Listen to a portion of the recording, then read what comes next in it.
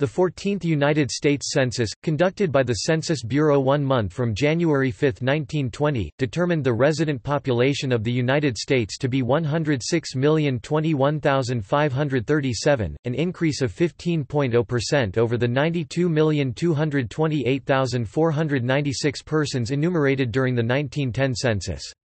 Despite the constitutional requirement that House seats be reapportioned to the states respective of their population every 10 years according to the census, members of Congress failed to agree on a reapportionment plan following this census, and the distribution of seats from the 1910 census remained in effect until 1933.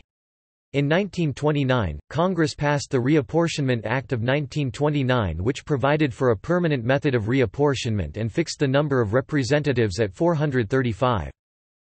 Census questions. The 1920 census collected the following information. Full documentation for the 1920 census, including census forms and enumerator instructions, is available from the Integrated Public Use Microdata series.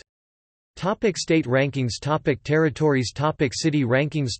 Data availability. The original census enumeration sheets were microfilmed by the Census Bureau in the 1940s, after which the original sheets were destroyed. Dead link. The microfilmed census is available in rolls from the National Archives and Records Administration. Several organizations also host images of the microfilmed census online, and digital indices. Microdata from the 1920 census are freely available through the Integrated Public Use Microdata series.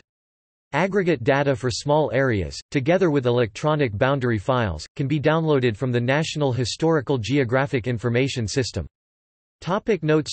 External links. 1921 U.S. Census Report contains 1920 census results. Historic U.S. Census data. 1920 Census, 1920 United States Census for Genealogy and Family History Research. 1920 Census, census.gov/population/www/censusdata/population of states and counties of the United States 1790-1990.